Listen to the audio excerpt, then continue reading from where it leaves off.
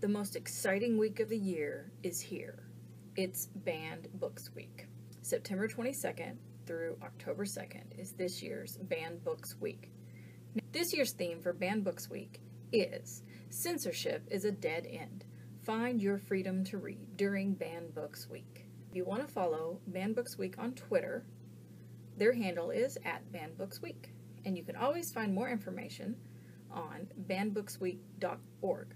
That is the website for the coalition. So what is Banned Books Week about? First of all, you have to know the definition of a banned book. And that starts with knowing what a challenge is. So our definition is an attempt to remove or restrict materials or service based on content.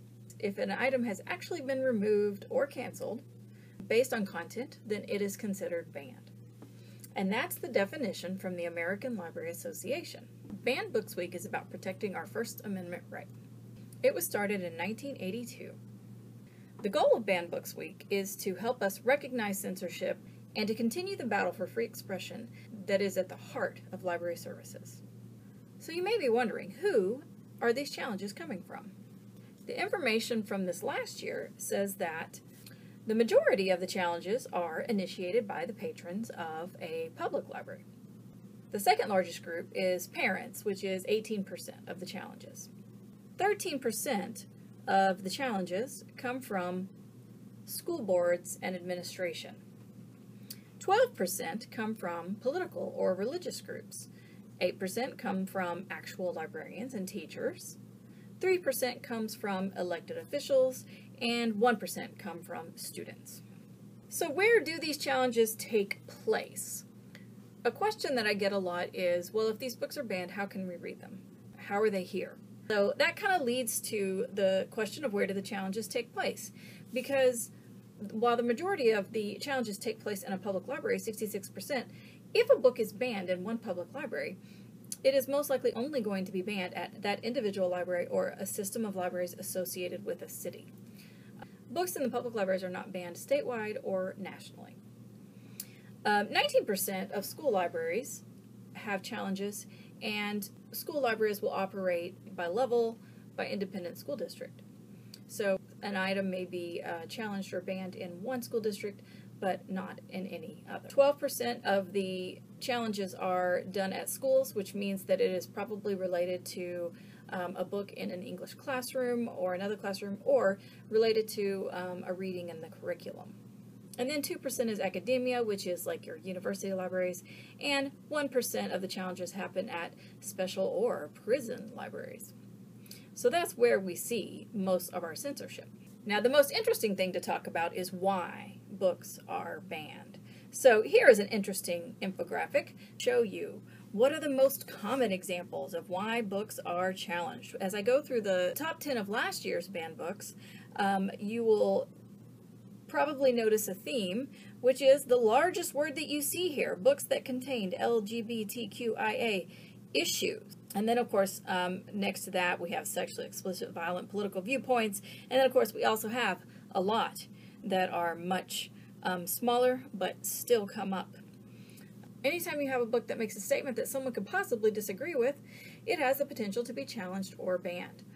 But I say there's no such thing as bad publicity. After all, a lot of our most favorite books are also banned books, and they still get read. So what are the top 10 most banned books of 2019? First off, we have George by Alex Gino. And then we have Beyond Magenta, which is a transgender nonfiction book. Following that, we have a picture book called A Day in the Life of Marlon Bundo. And then a nonfiction book titled Sex is a Funny Word. Our fifth book on the list is another picture book, Prince and Knight. The sixth book is I Am Jazz by Jazz Jennings.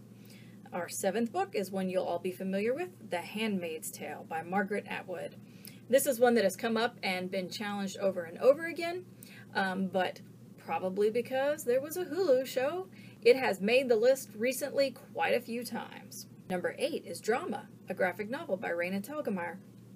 Number 9, of course, Harry Potter and the Sorcerer's Stone. Harry Potter gets challenged every year for magic and witchcraft. And then number 10, a picture book called Tango Makes Three. Now that you're fascinated by band books, maybe you would like to attend some events. Let's start with September 30th. There will be a trivia event online. On October 2nd, Scary Stories is going to be shown on YouTube, and there will be a watch party. That's October 2nd at 6 p.m. The whole month, there is a letter writing campaign called Dear Band Author. So find out what your favorite band book is and write a letter to the author, if they're still alive. Some obviously aren't. So do you want to know more? Go to bandbooksweek.org. Remember, free people read freely. My presentation would not be complete without mention of a book called The Band Book Club. Now this is a brand new book, and I just read it. It is a graphic novel memoir. This story is set in South Korea in 1983. Hyun Suk is headed to college. She has the support of her dad, but she does not have the support of her mom. And that's partly because college is full of protesters against President Chun, who is a corrupt president. Well, Hyun Suk has the best of intentions, and she joins a masked dance team. But during their first performance, she finds out it was just a cover for a protest. After that, she is asked to join a band book club. They do a variety of things. For one, of course, they read banned books, such as The Scarlet Letter, The Communist Manifesto, Reform or Revolution, Memoirs of a Dutiful Daughter. But reading is not all they do. They also run a newspaper. They also watch video that has been banned. Now, in South Korea, things are banned by the whole government, which means they aren't allowed in the country at all. All of the students in this banned book club are in great danger of being arrested for what they're doing. And one of them does. He is jailed, and Hyun Suk has to step up and take his place. Is she ready to be a revolutionary for what she believes in? That book is called The Banned Book Club, and it's in our library.